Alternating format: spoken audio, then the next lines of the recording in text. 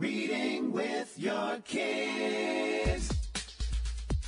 Hola, ni hao, konnichiwa, assalamu alaikum, shalom, mahaba, moni wanji, namaste, jumbo,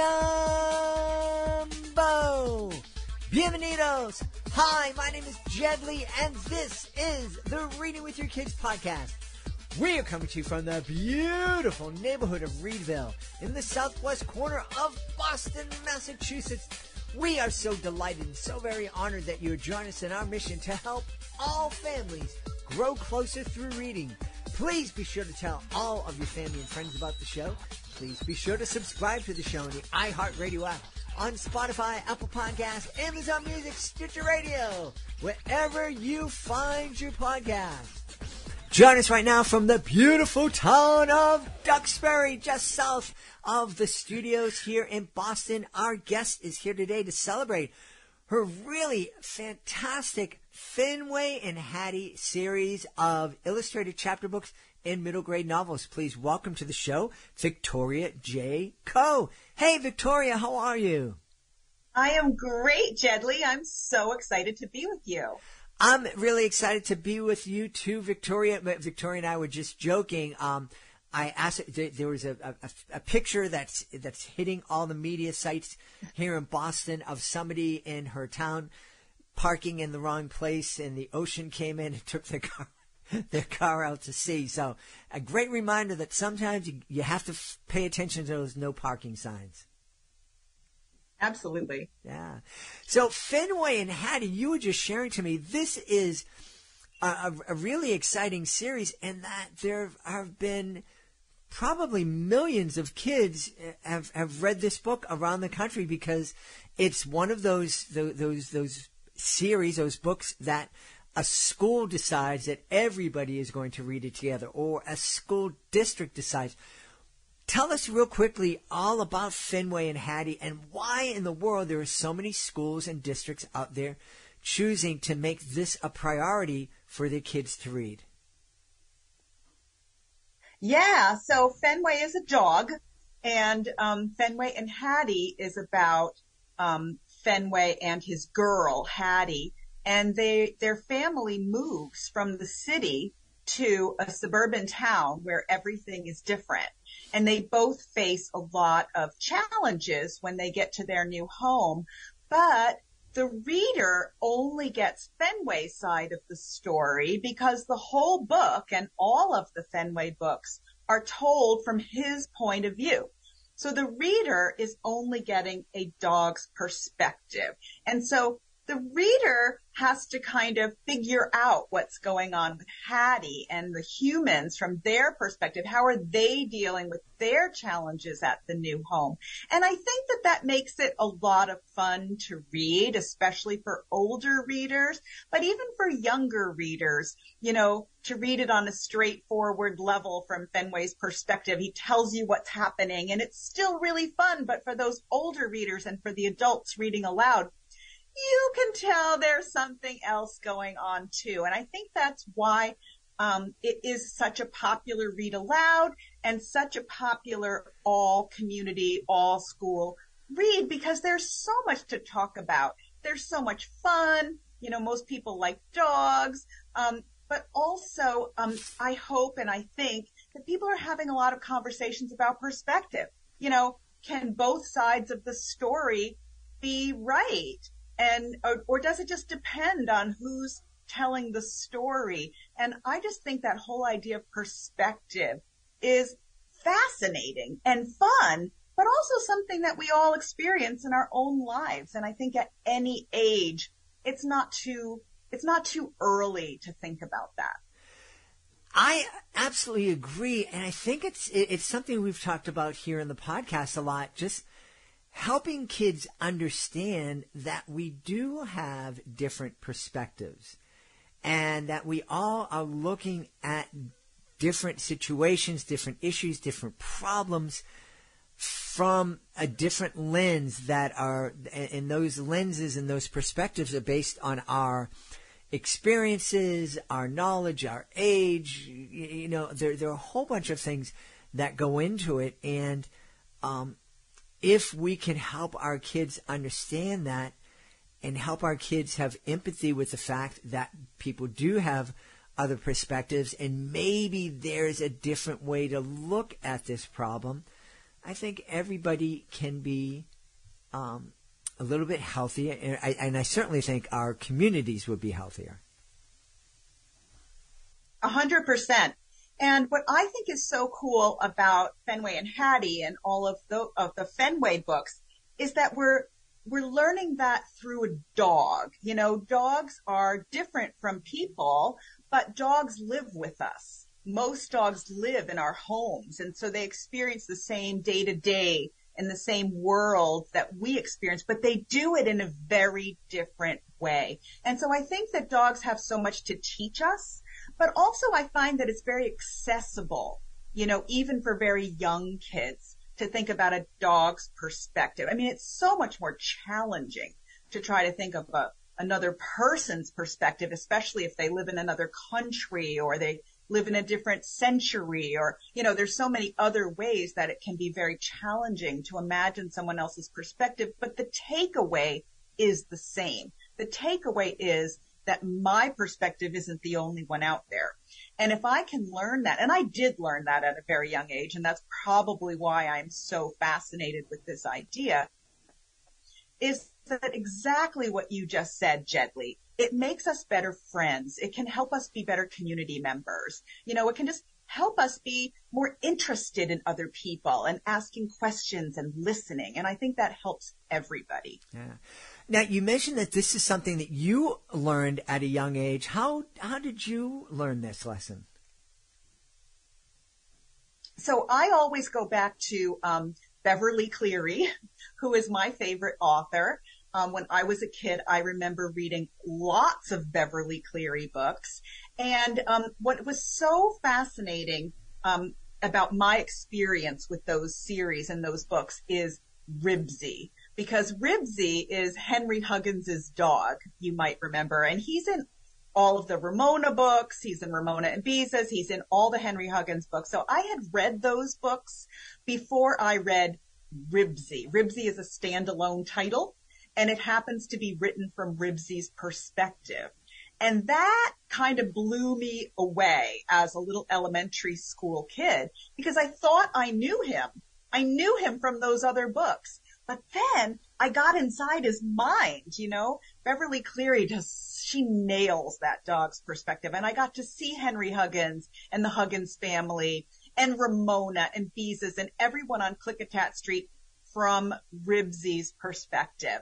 And that's what made an impression on me. And I just became obsessed with that idea that everyone's perspective is different. And to this day, I'm fascinated. I love to read books from multiple points of view. I love to see or read a book from like an unusual point of view, like from the bad guy's point of view, or, you know, I just love things like that, or hearing a story told two different ways. I've just been obsessed with that idea ever since I was in elementary school. Yeah. Victoria, I'm really curious. Here we are. It's Patriots Day here in Massachusetts, and a baseball game has just begun at beautiful Fenway Park. What was it that inspired you to name the hero, the main character of your series, Fenway? Yes, absolutely. And I love that question. So I don't know about you, but when my family was naming our dog, we named him after a sports name because my family likes sports and, you know, we have so many favorite players and favorite teams and all of that. And I've noticed that a lot of people here in the Boston area do that. And when I was naming my character, I was thinking, more about the people in the story because they would be the ones to name their dog. So, you know, a pet's name says more about the people than it does about the pet. And so I wanted to choose a name very carefully. And I thought, well, you know, my family chose a sports name. I think this family would do that too. But then I thought, you know, the story is told from Fenway's perspective and he's a dog. So I have to put lots of clues in the text for readers to figure some things out because Fenway can't come right out and tell them because he's a dog. So one of the things he doesn't know is where he lives. And so I thought it would be a clue to the readers that the family lived in Boston. And the other reason I chose Fenway in particular is this was the summer of 2011 when I first started working on this character and this story. And here it is, 2023. At that time I was thinking, well, I want my book, to be around for a long time. And certainly, 10 years into the future or beyond, I don't want this name to become irrelevant, and I don't want the readers to not get it. And so that was why I chose Fenway. As you well know, Fenway Park is the oldest ballpark in Major League Baseball. It's more than 100 years old, and it's never changed its name, and it's never going to, which you cannot say about other ballparks or arenas. Many of them do change their names. And when I go into elementary schools now and I answer this very question, sometimes I'm in a state or a city where they have a ballpark that has changed its name. And if I had tell them what was the name of their ballpark back in 2011, they don't even know because they weren't born yet. So that's why Fenway was really kind of the ideal name. Mm-hmm. That's fascinating. I want to talk to you a little bit. Now, Fenway and Hattie started as a middle grade novel. And now it's available. There are two series. One series is a middle grade novel. The other is the illustrated chapter books. You were mentioning that you're really happy that the illustrated chapter books are available to kids. And talk a little bit about why that makes you so happy now. Oh, there's so many reasons. First of all, I just have always wanted to write a book that was illustrated. I don't know about you, but I love reading books that have pictures in them. No matter what kind of book it is, I love seeing the pictures. And so that's one reason. The second reason is that the illustrator Joanne Lou Vreithoff is so incredible. I mean, she really done, I know you can see them, but she took the characters and the setting and the world and the stories that I wrote, and she really brings all the insights and humor and love into them, which is exactly what I would have dreamed of if I could have done that. But the third reason is I think that the stories, which are the same, it's the same voice, it's the same character, it's the same perspective, the same type of story. They're just simpler and shorter with only 10 chapters as opposed to 20. But they're available. They're available to everyone. And so it doesn't matter if a young reader is in 5th grade or 4th grade or 3rd grade. They're available. There are chapters, there's pictures. It's fun. It's funny. It's heartwarming. It's easy to understand. And then if they want to move up to the middle grade books, those are available too. But they're also available to kindergartners and 1st graders and 2nd graders. And I also love them as read aloud alternative to picture books. I don't know about you because I know you're also a parent, but when my kids were that age, when they were 4, 5, 6, 7, I read to them. And, reading picture books every night, you tend to just read them over and over again. I really craved those longer stories that we could spend a few nights on. But when they didn't have the long attention span, they really weren't going to listen to The Hobbit, and so, I loved books like Fantastic Mr. Fox, for example. It's a chapter book, but it's not long. It's just the right length so that a kindergartner can listen to it over 3 nights or 4 nights, and for the parent too. I think that's so much fun, being able to look forward to the next night, what's going to happen. And the same thing with elementary schools. Our local elementary school here in Duxbury, not Alden, but Chandler, is a K through 2 school. And last year when Fenway and the Bone Thieves was coming out, they read this as a read aloud to the entire school. And it only took them a week.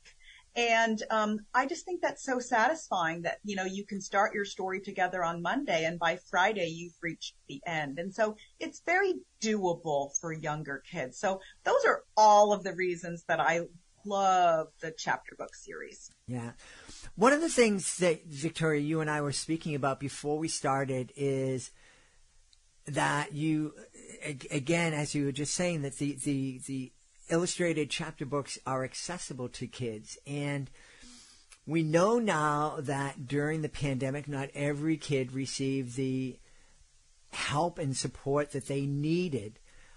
There's an expression that I've heard is that you learn to read from kindergarten to second grade, and then you read to learn third grade and beyond. And I think one of the unfortunate things is that there are kids who reach third grade and they're not ready for whatever reason to read on their own, to read to learn.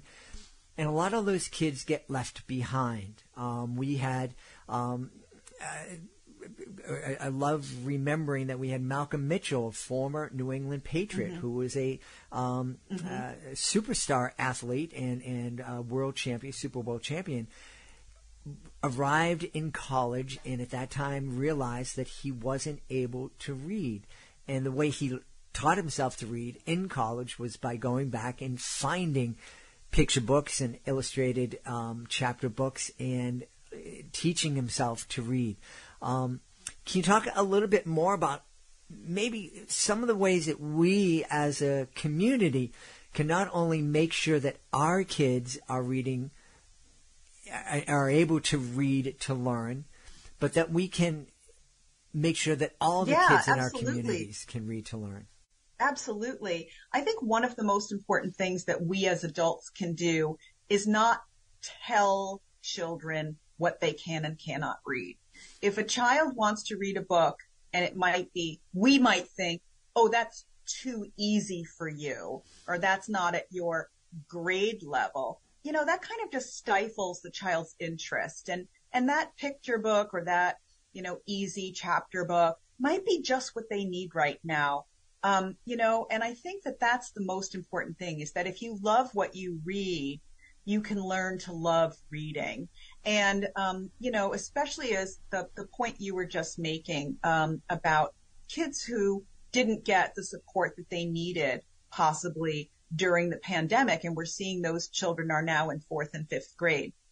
And some of them may either struggle to read, or maybe they just don't like to read. We used to call them reluctant readers, and I don't think we use those terms anymore. But one of my very good friends told me a story right when the Fenway and the Bone Thieves came out, the beginning of the chapter book series, that really has stayed with me. And she had a son who was 10 years old at the time. And, he didn't like to read, and he never would just willingly pick up a book. But because she's my friend, she went to the store and she bought Fenway and the Bone Thieves, and he saw it lying around. And on his own, he picked it up and started reading it. And she was amazed. And she said, it was because it looked fun. It looked doable for him.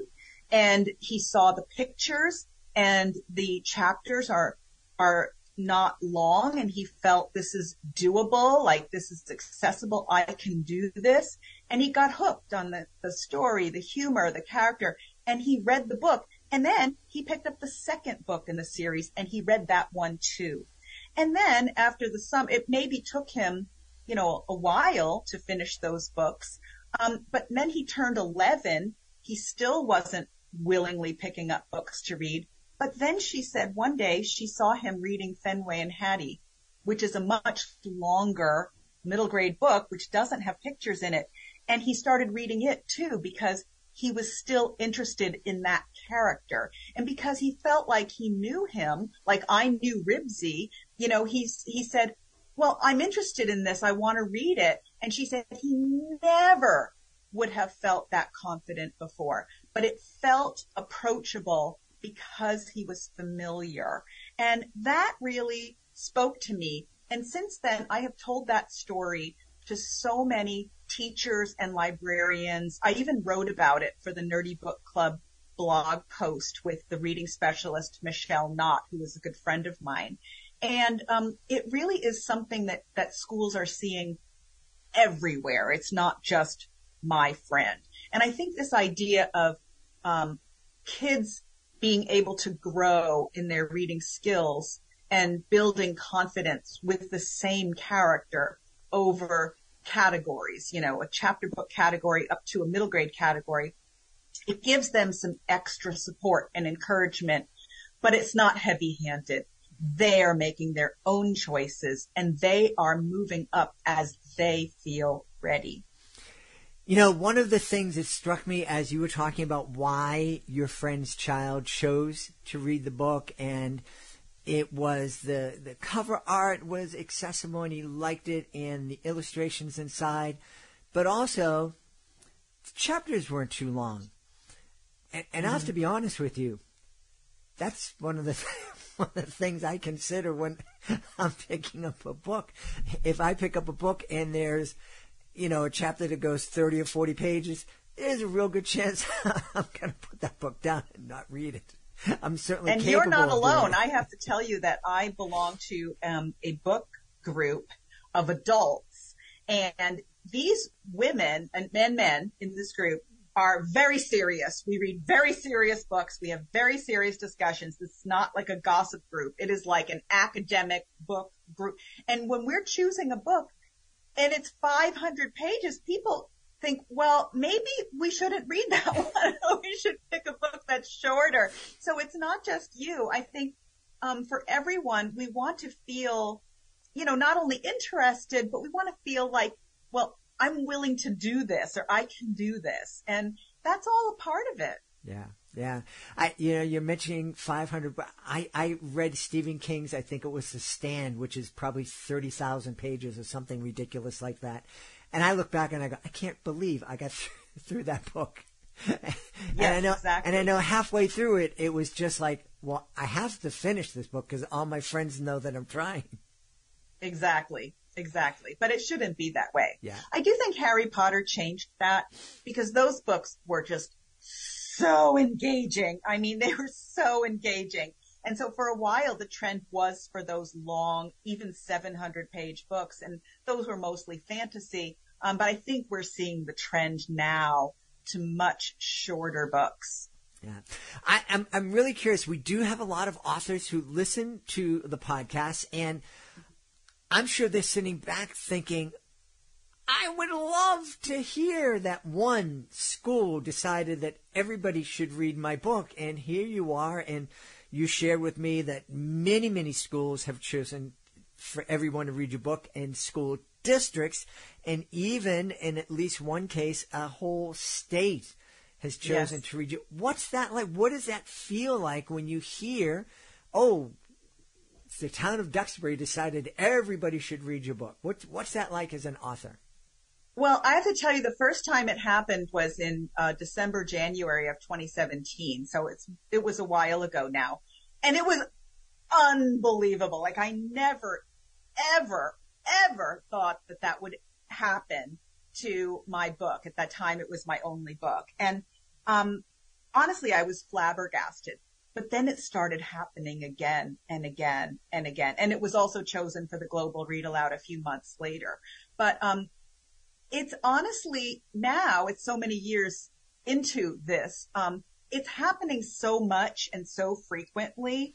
I'm just amazed. Like, every time it happens, and the whole state of Texas, the whole state of Mississippi, whole districts. I mean, and it also seems like wildfire, like one district in Michigan will read the book, and then it seems like all the surrounding districts are reading it too, or the following year. Or there's pockets all over the country where that's happening, in Texas and, North Carolina, and just different places. I keep hearing from them, or they contact me, or I see them tagging me on social media. But the truth is, Jedley, I don't even know most of the schools that are reading Fenway and Hattie, because unless they contact me, I don't know. Mm-hmm. Now, many of these schools also ask me to come visit, following their all-school read, which normally takes 4 or 5 weeks. And then, of course, I connect, and I get to visit the school either in person or virtually. Now it's mostly in person, which is my favorite.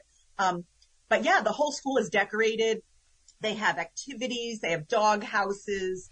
You know, they might have a big squirrel tree in the entrance. And, it's kind of blows me away. There's a Fenway and Hattie song. There are Fenway and Hattie games.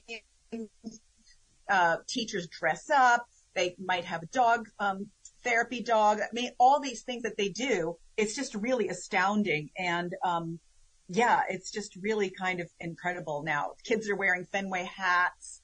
I mean, there's so much that happens. It's like I've gotten used to being just kind of like amazed. It's just like it happens so often. And I really just never thought this would ever happen. But the more I talk to people who are decision makers, who, you know, get involved in a program like this and make it happen and why they chose Fenway and Hattie, I hear the same stories over and over again. Mm-hmm. You know, it is hitting that sweet spot that a kindergartner can understand it being read aloud, but it's challenging enough for a fifth grader because of that whole inference thing that we were talking about at the very beginning. And if I could say one more thing, Jedley, sure. When I was growing up, when I was little, I was a huge fan of Pooh Bear. Pooh Bear is still my favorite character. All the Pooh Bear, the original Pooh Bear stories, the characters, all my favorites. I loved them. Probably somebody read them aloud to me. And I still have the books and have a stuffed Pooh. But when I became a mother, I read those stories to my own kids, and I was like reading them on a completely different level. There was no woozle. Those tracks they were following, they were really their own tracks, you know, and there was no heffalump in that pit. It was just Pooh Bear with the honey pot on his head. Like, I didn't get that when I was a kid, but I still enjoyed the stories because I just believed everything Pooh Bear said, you know, and I believed Owl was really smart, and I believed all of these things.